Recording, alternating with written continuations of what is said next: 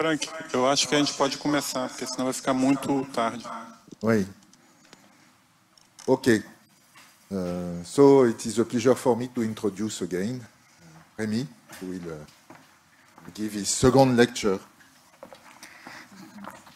Thank you. Thank you for the introduction. So it's again a pleasure to be here. So I will. So today the goal will be to prove this second version of Axe theorem that I stated last time. So we have an algebraic variety X. So here it's just the tangent space of the multiplicative group to the power n. So it's canonically isomorphic to Gm to the power n times the additive group to the power n. And I denote the coordinate on Gm by y's and the coordinate on the additive group by x. And there is a projection from this group to the additive part of the group. And we consider this foliation, which is given by this n1 form. So it's a foliation of codimension n on x. And we have a closed subvariety. And we make the assumption that it has a constrained intersection with f. So we call that so constrained intersection. To recall the vocabulary means that when I look at the foliation f restricted to z, it has no rational integral.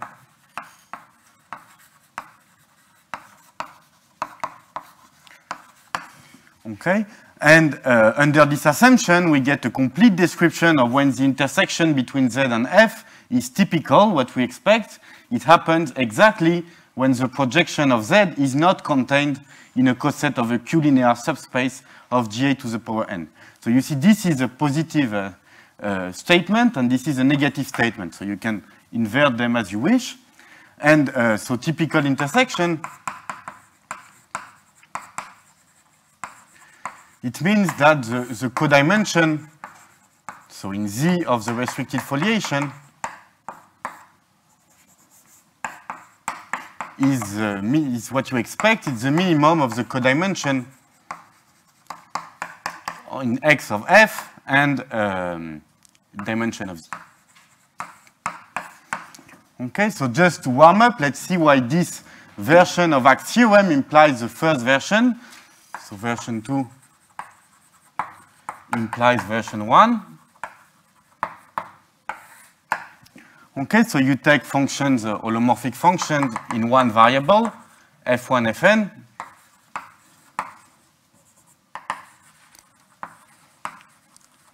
Okay, and we are going to assume that they are non-constant. If they are constant, then the statement is not very interesting, and we consider the curve given by these functions and their exponentials, okay, as a curve living in Ga to the power Ga to the power n times Gm to the power n. Okay. And the point is that set Z to be the Zariski closure,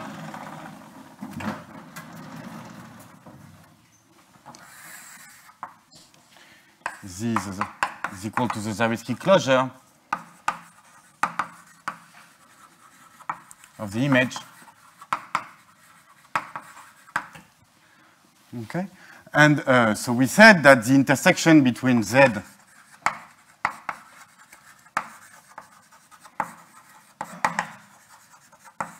and F is constrained. Okay, but now if we assume that F1, Fn are Q-linearly independent, modulo C, and we apply the version 2, it will tell us that Z cannot be contained in a coset of a Q-linear subspace of Ga to the power n, because already the curve is not contained in such a coset. So by applying the theorem, so by applying version 2, okay, we obtain that the intersection between Z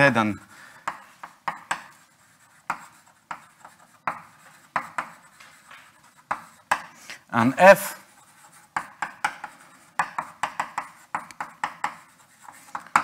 okay, is typical. And so by using the definition, this will tell me that the codimension in Z of the restricted foliation is exactly the same thing. It's the minimum of the codimension in X of F and the dimension of Z. Okay, but you can see that since this intersection is constrained, it cannot be the case that this foliation is a trivial foliation, in the sense it cannot be the foliation by points, and therefore this codimension is less or equal to dimension of Z minus 1. Okay, this is at least a foliation of rank 1. Okay, and so when you gather all of this, it will tell you, so this dimension of Z is greater than dimension of Z minus 1. So this number has to be equal to the codimension of X of F. So the codimension of X of F is less or equal than the dimension of Z minus 1. Okay, and the codimension of F is exactly n. So this implies that dimension of Z is greater than n plus 1. Okay, which was saying that the transcendence degree of this function and their exponential is greater or equal to n plus 1. Okay, so the definition has been set up so that this proof makes sense. And now what we have to do is to prove this second version of Axe theorem. Okay, does that make sense? Okay, so the goal now is to do the proof of this second version.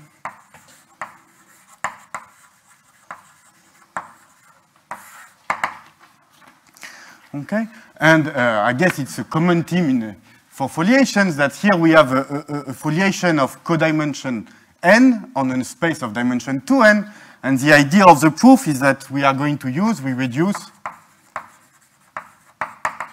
to a family of codimension 1 foliations.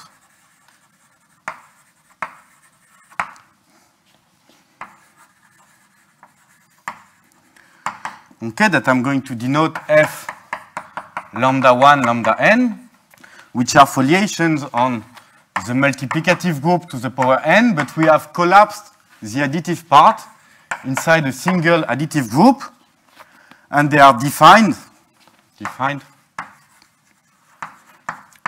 by one forms, by even closed one forms that I'm going to write you explicitly. So omega lambda 1, lambda n.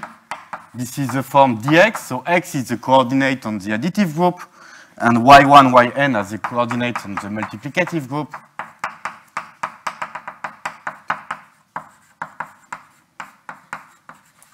Okay, so you have the same kind of log derivative part, and there's only one dx part, and the lambda i's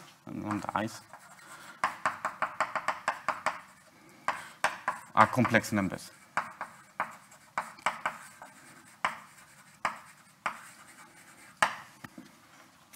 Okay.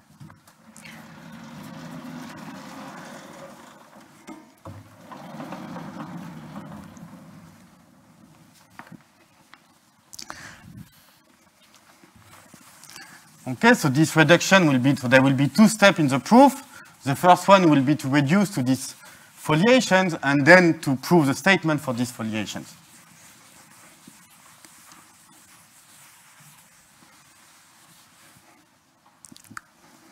So the first lemma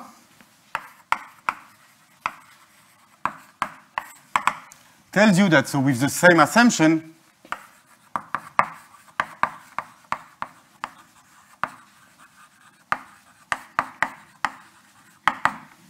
okay, as in the theorem,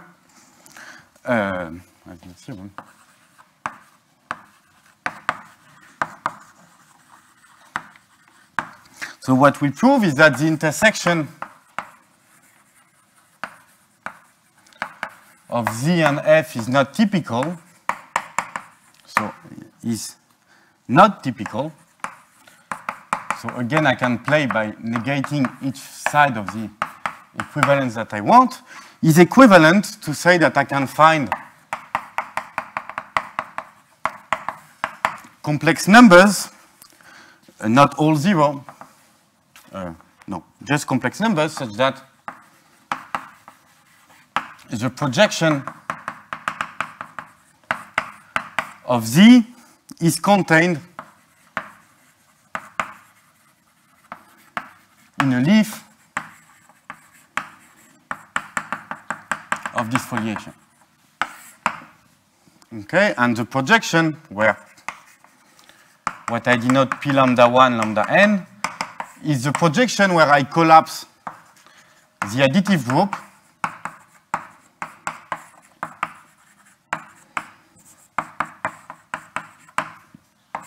okay, so you have the y's and the x's, and you don't touch to the y's, but the x's you're going just to take lambda 1 x1 plus lambda n xn. Okay, so I've replaced my space of dimension 2n by a space of dimension n plus 1. I've replaced my foliation of codimension 1 by a foliation of codimension 1. And to be not typical, if the intersection is not typical, it means that the projection of Z has also a not typical intersection with this foliation. And since it has codimension 1, it means that it's contained in a leaf of this foliation. Okay, does that make sense? Okay. Okay. So the proof looks like that. So what does that mean that the intersection is not typical?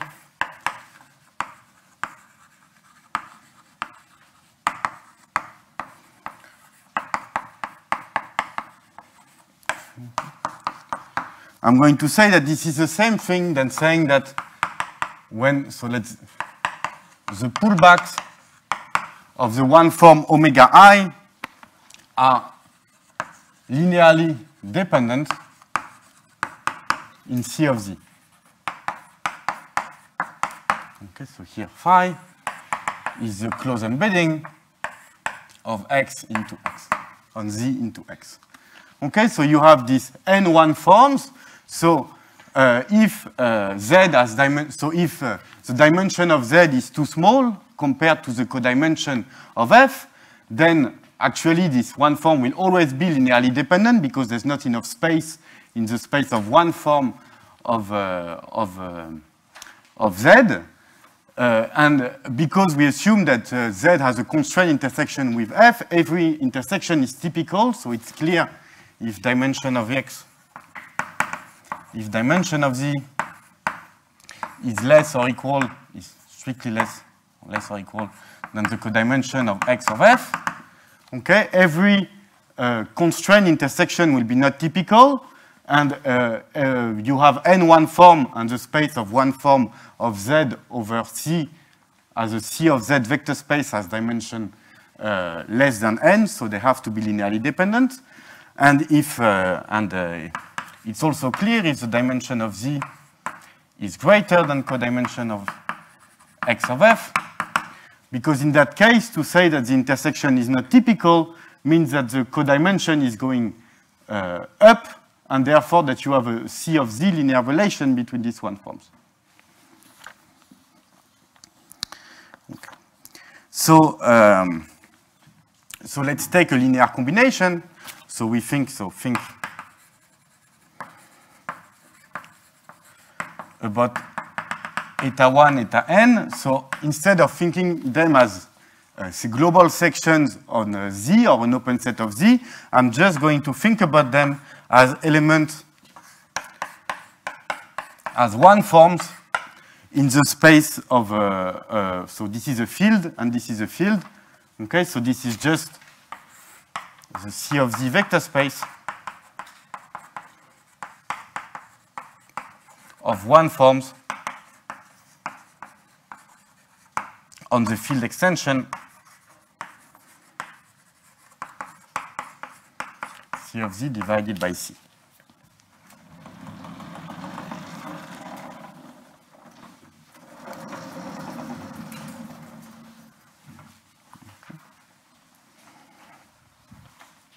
So I'm going to write down a linear relation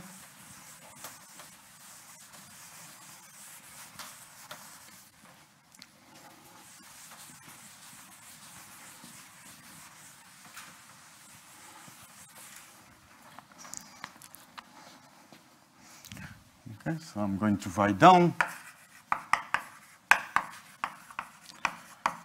a linear relation, a non-trivial linear relation. Okay, so we're going to write it F1 eta 1 plus Fr eta r is equal to 0. So I'm just going to assume that it has of minimal length.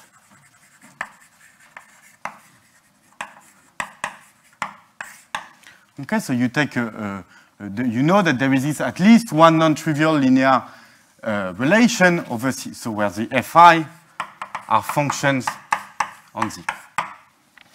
Okay, so you know that there's at least one such non-trivial linear relation, and you take down one of minimal length, and without, so in particular, F1 is not 0, and so without loss of generality,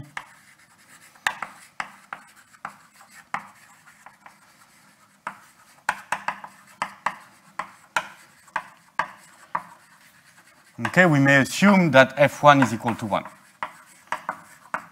Okay, otherwise you can divide by F1, which you can do because you know that F1 is not 0. Okay. So now we are going to start doing a bit of differential algebra, and so we consider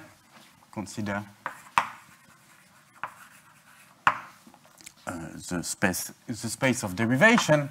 So I'm going to denote like that.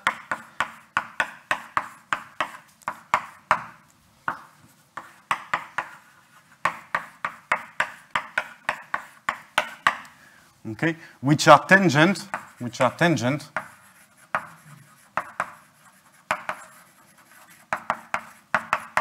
to the foliation. Okay, so we've seen, for example, yesterday that a derivation, so a derivation on the function field of Z is the same thing as a rational vector field on Z. And so what we want is to take a rational vector field on which all the one forms defining this restricted foliation, the one form eta 1, eta n, are vanishing along this derivation. Okay, and what we are going to do is just to apply this derivation to this linear relation. So note that if I compute, so by definition, if I take delta a derivation, in this space of derivation, if I take the interior product of this derivation with one of the one form eta I, I'm getting 0. This is the definition of this space of one forms. Okay. But now I can use, so for I is equal to 1 to n. Okay. But now I can use that this one form, so now I can use that the Lie derivative associated to this derivation, which is the Lie derivative of this vector field, can be written as the exterior derivative and then the interior product with this derivation plus the interior product and the exterior derivative. And so this will tell me that not only the interior product of this derivation applies to eta I is equal to 0, but actually the Lie derivative of this derivation applies to eta I is equal to 0. Okay, so using that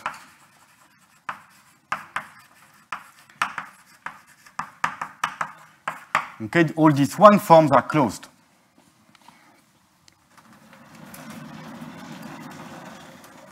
Okay. So you see, when I have a derivation, I can apply it to the equation above, but I cannot apply the derivation itself because the equation above lives in the space of one form, but I can apply the Lie derivative of the derivation, okay, which satisfies the Leibniz rule. So when I compute the Lie derivative of this linear combination, so because of the Leibniz rule, it's the same thing as applying first the derivative to this function times the eta I plus applying, keeping the Fi and applying the Lie derivative to the eta I. Okay, but we just said that the Lie derivative applied to the eta i's are equal to 0, And so this is the same thing as the sum, so as delta of F1 eta 1 plus delta of FR eta R. Okay. But we know that so F1 is equal to 1, so the first term vanishes. So this is delta of F2 eta 2 plus the derivative applied to FR eta R. And because everything was 0 in this linear combination, this is still equal to 0. Okay, so we have found a simpler linear relation, okay, which involves less numbers of, which only involve eta 2, eta R, and so it must be trivial by minimality of our choice.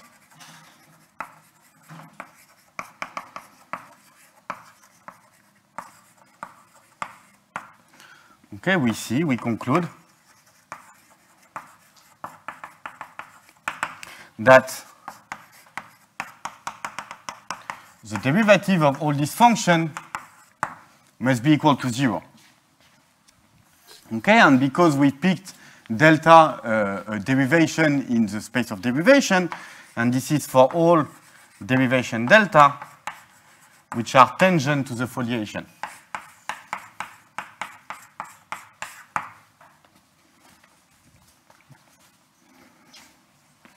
Okay, and now we are going to use for the first. Sorry, you don't restrict it to Z? To? To Z, F restricted to what you wrote, the last thing you wrote. Yes? You used to restrict. Oh, yeah, this is F restricted to Z. Thank you. The same mistake before. Yes, it's also F restricted to Z. Thank you. Hop. Hop, fix it here too. So here.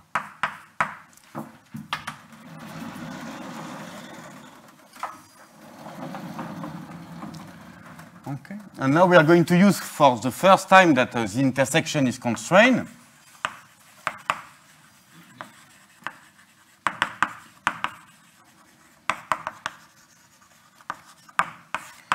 Okay, and so what does that mean, that the intersection is constrained from the point of view of differential algebra? This means that there's no function except the constants whose derivatives are all 0 for all these derivations. Okay, so this means that if I look at the intersection for all the derivation tangent to the foliation of the set of function in C of Z such that delta of F is equal to 0, each of them is a subfield of C of Z, and the intersection is precisely equal to C. Okay?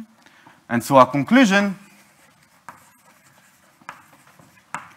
okay, because these coefficients have to have all like that, is that the one form eta 1, eta R are even, eta n or eta R,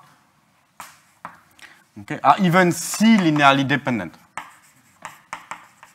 Okay, our assumption was that they were linearly dependent over C of Z, and using this argument with derivation, we have shown that actually the minimal, if you take a minimal linear combination between this object, it will be with coefficient, with a complex coefficient, but we have used that the intersection is constrained to obtain that. Okay, so we obtain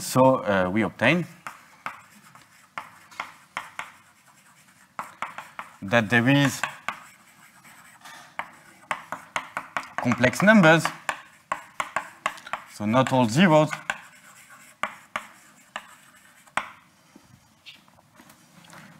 okay, such that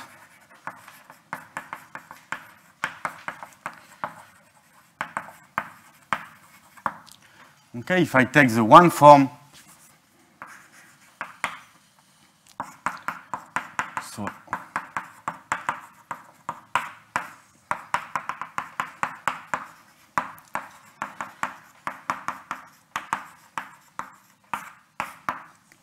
okay, if I consider this one form on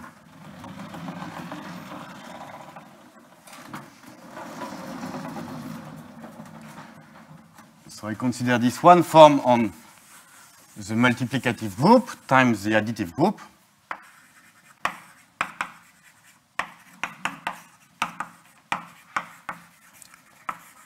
Okay.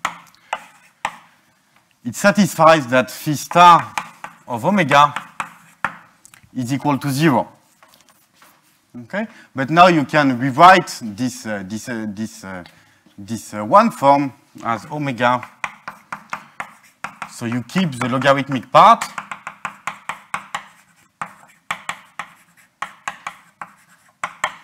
Okay, and you put all the non-logarithmic part together.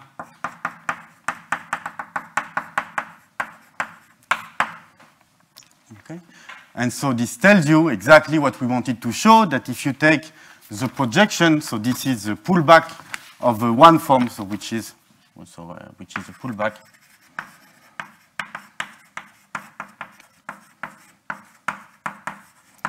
Of the one form that I denoted omega lambda 1 lambda n by p lambda 1 lambda n, which goes from ga to the power n, gm to the power n, times ga to the power n, to gm to the power n, times j.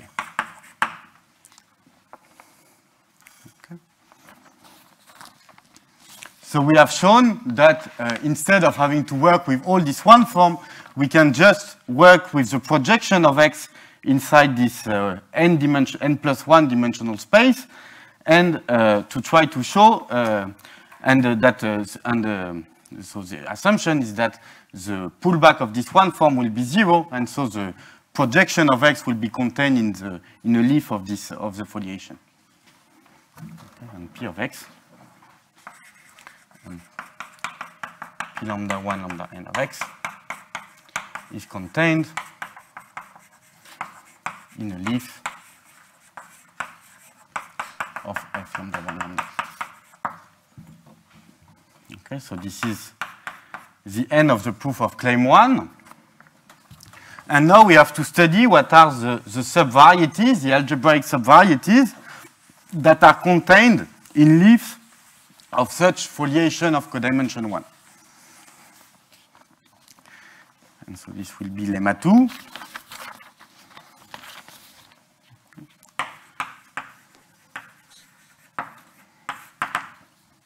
Which says that let Z be a closed subvariety of this space, which is contained in a leaf of the foliation f lambda 1 lambda n. Okay? And then the conclusion is then that P of Z is contained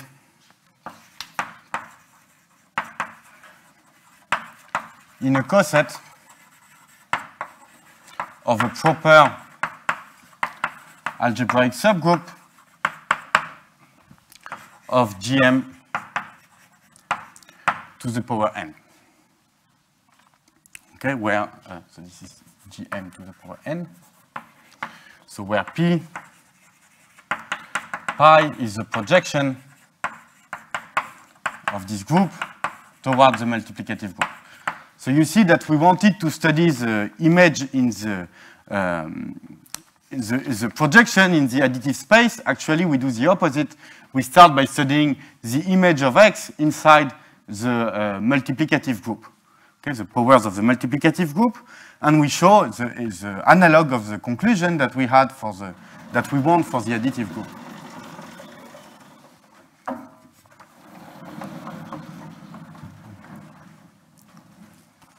Okay.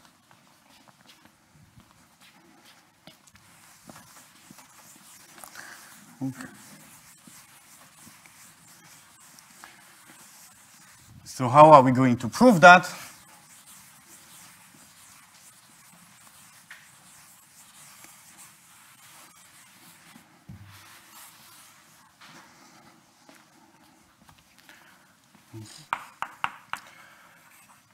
So these foliations, they are very easy to describe because the one forms are invariant. So let's say omega, which is omega lambda 1 lambda n, which is we call dx plus lambda 1 dy1 divided by 1 plus lambda n dy1 yn divided by yn. And by definition, this one form, they are preserved by the action of the group G. Okay, so the observation is just that Lg star of omega is equal to omega for any G in capital G. Okay? And so this gives you another way to understand why all these forms that I'm working with are closed, because any invariant form on a commutative algebraic group is closed. Okay, so this gives you a theoretical reason why the forms are closed, which I already used in the proof of the previous statement. Sorry, you didn't introduce G is the gm to the power n times G. Okay, and so what is the consequence? Okay, is that the leaf LE through the identity element,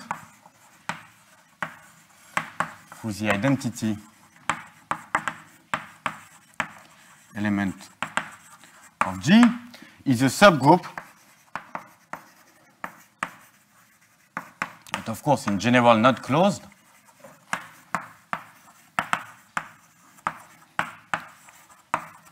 of G. Okay, and the overleafs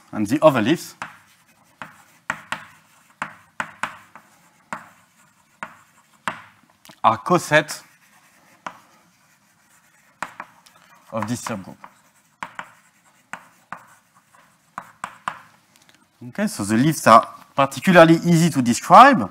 And so now let's assume, let's consider Z a closed subvariety of some leaf L of f lambda 1 lambda n. Okay, because the one form is invariant under translation, so up to replacing Z by the G minus 1 of Z, or the inverse image of the translation of Z by Lg star Lg minus 1 of Z, we may assume that Z contains the identity element E of my group. But now what you can do is to take, let's set H to be the group generated by Z. Okay, so this is a group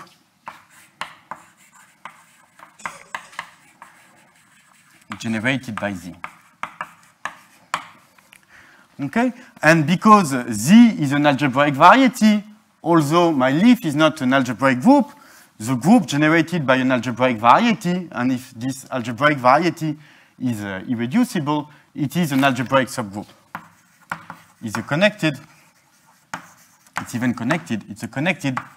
algebraic subgroup of G.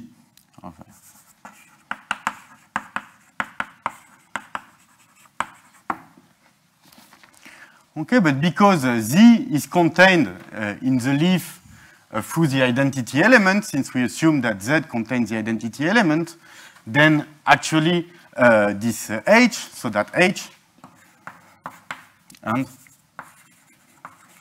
H is contained in the leaf LE, which is a proper subgroup of G, so H is a proper subgroup.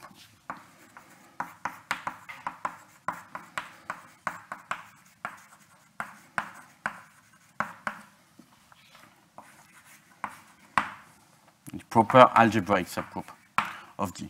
So you see, we didn't know that the leaf LE was an algebraic subgroup, but by taking the subgroup generated by my algebraic variety contained in my leaf, okay, I get an algebraic subgroup of G which is contained in the leaf.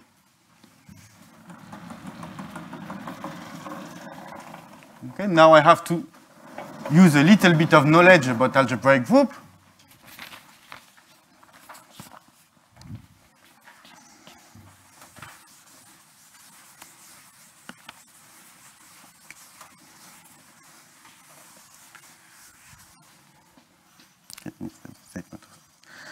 Okay, this is called Gursa's lemma. So it's a particular case of Gursa's lemma.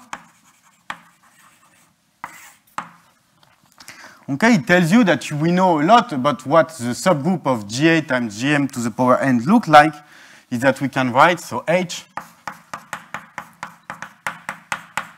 can be written as a product of two subgroups where H1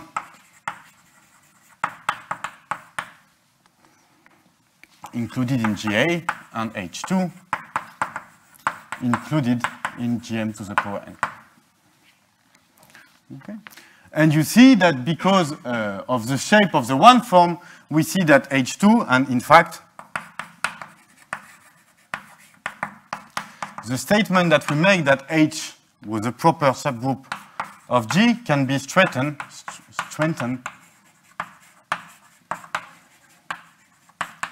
into the statement that H2 is a proper algebraic subgroup of GM to the power n. Okay, why? Because since it's included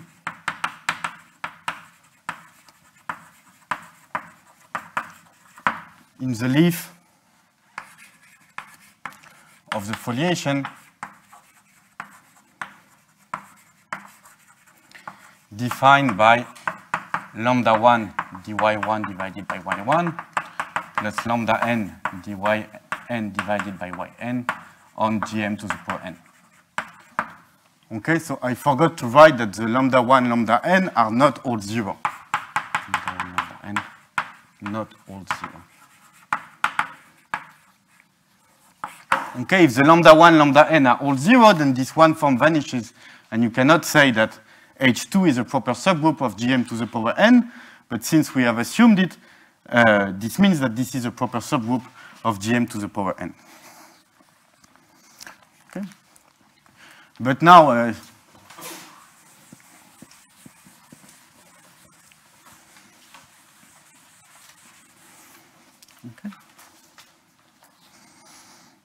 So what are the assumptions of Gursa's lemma? Algebraic, commutative algebraic? So the assumption is that there's no non-trivial group morphisms between the additive group and the multiplicative group to the power n.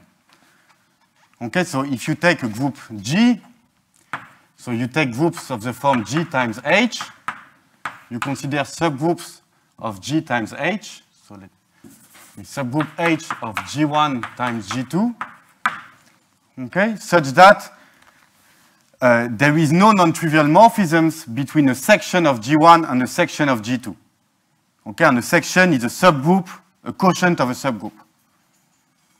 Okay, if you take a quotient of a subgroup of the additive group and a quotient of a subgroup of Gm to the power n, there's no non-trivial morphisms. So then it's important that H is algebraic, right?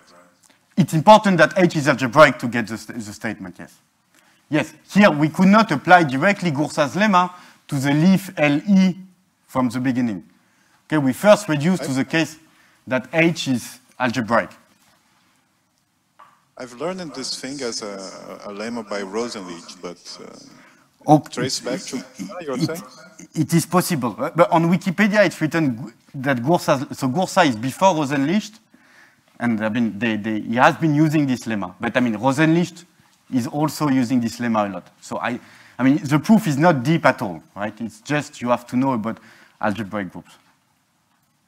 Okay, so in particular you could replace Gm to the power n by an abelian variety, and you still have a Gursa's lemma, because there's no non-trivial morphism from between the additive group and an abelian variety.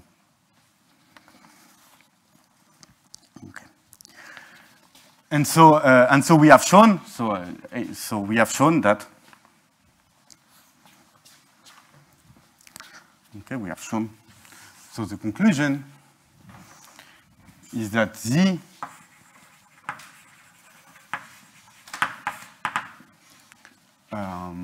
is that, so Z, so is that the projection of Z is included in H2, which is a proper subgroup of Gm to the power n. Okay, and you might say that why did I want that it's contained in a coset of a subgroup? It's because from the beginning I made the reduction that the identity element belongs to Z, which allows me to prove that the image of Z is contained in a subgroup. But if I go back and I retranslate back my Z to LG of Z, I will get that the image of Z is contained in a coset of the subgroup H2. Okay, so this is almost done, but we still have the wrong projection somehow. So the conclusion of the theorem.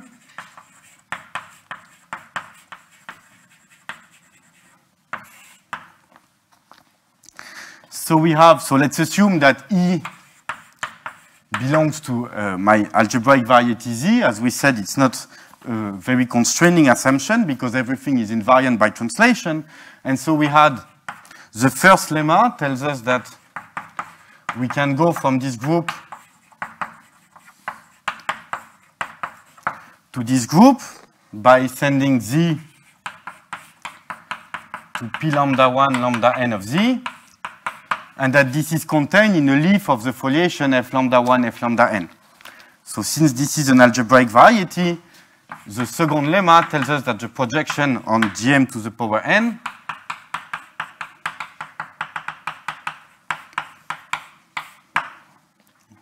is contained in a subgroup H2, in a proper subgroup of Gm to the power n. Excuse me, I thought that you called this P2, no? Because P... Yeah, so P2 is the projection from this to Ga to the power n. Okay? Here I'm projecting on the other direction. So if you want, the composition is P1. Okay, the composition is a projection on Gm to the power n. Okay, so the statement is not so different, but somehow we want to go back to the additive group and also want to show you something with this statement. Is that so the conclusion, so this implies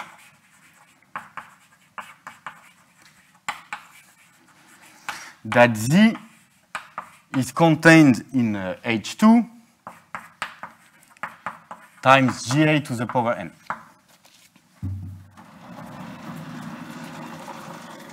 Okay, so we haven't said anything substantial about the projection of Z to Ga to the power n.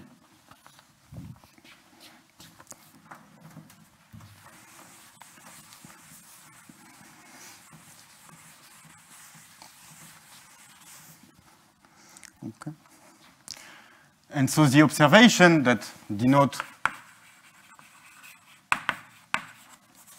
by Y to be this subvariety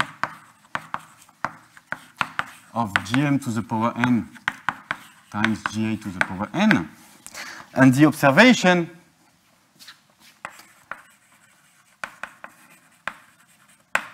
okay, I promised you a subvariety that is not constrained, is that the intersection is not constrained. The intersection between Y and F is not constrained.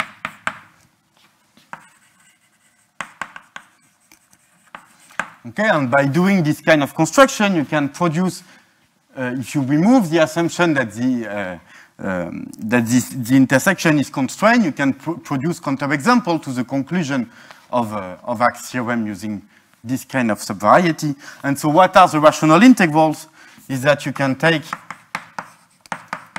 this morphism and you can take, so this is an algebraic subgroup, and you can mod out by the tangent space of H, and this is a rational integral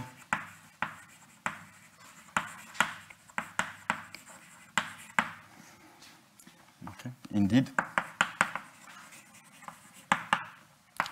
of the restriction of f to the subvariety y. So this is y.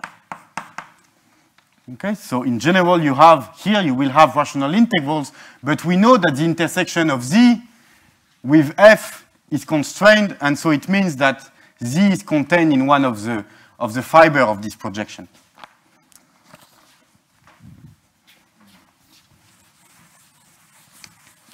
Okay, since z itself, the restriction of the foliation to z has no rational integral, it means that all this rational integral must be constant on z, so that z, so since z and f, so it's the second time we use this assumption, have a constrained intersection.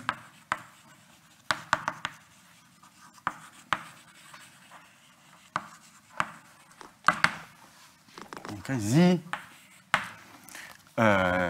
is contained, z is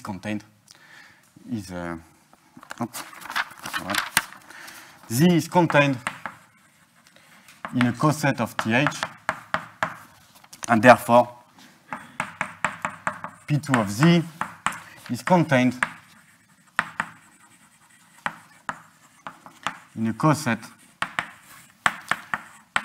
of the tangent space at identity of H. So H is H2 of this.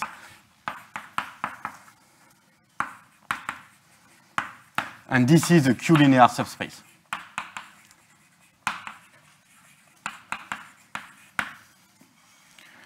Okay.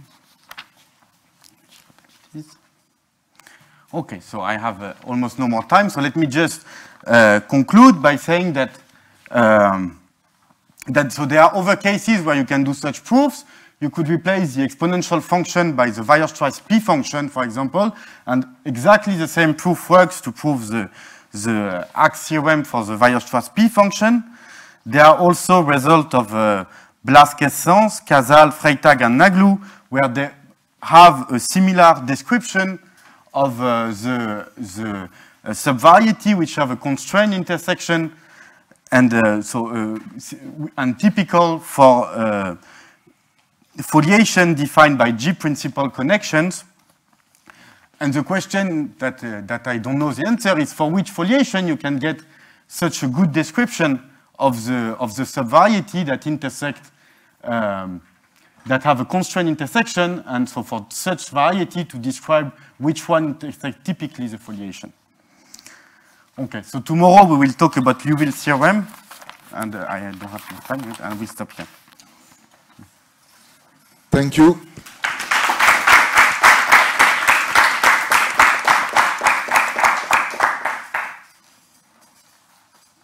Are there any questions?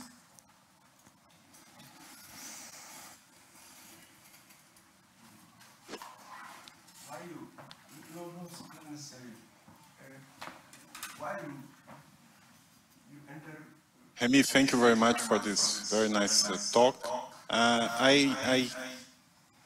So do you hear me? Yes. Oh. Yes. So I keep with the questions about references. So this terminology of constrained intersection, typical intersection, does it appear in Naglu Casal paper, or it's where? I want to make reference to this terminology. What should I sit? So this term, I haven't seen this terminology anywhere. The goal is to have a terminology for which you can make sense of the Blas-Kessens, Casal, Freytag, and Naglu's paper, together with the papers of Rosenlich and Axe about the natural exponential function. So this is just a natural language where you can express both proofs at the same time. Okay, but there's no, it doesn't, the language is somehow obtained from the paper of Blas-Kessens, Casal, Freytag, and Naglu, but they don't use this terminology exactly. Okay, thank you very much. Yeah. So it's, in other words, it's your terminology, right? Yes. So I have to make reference to these videos. Yes, but I mean, I will talk after about a paper that we are trying to write down, but we are finishing to write down, and where this terminology will appear. Oh, cool. Thank you. We have a question. Maybe I didn't catch with something, but when you say there's the leaf of the foliation defined by lambda 1, etc., there's only one leaf for this? No, you're right. In a leaf of the foliation defined by, so it's included in a leaf of the foliation defined by this.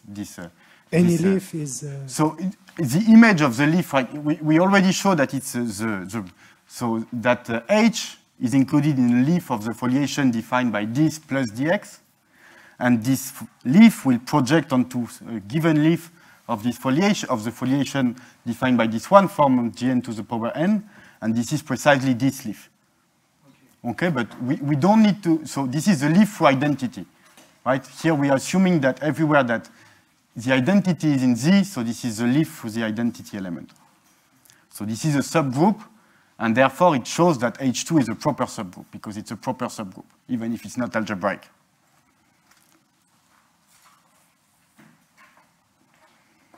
Other question?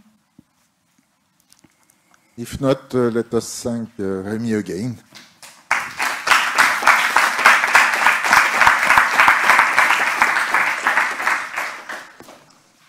So have a good lunch at IMPA. Thank you. Yeah, we are also going to take the picture now. Ah, okay.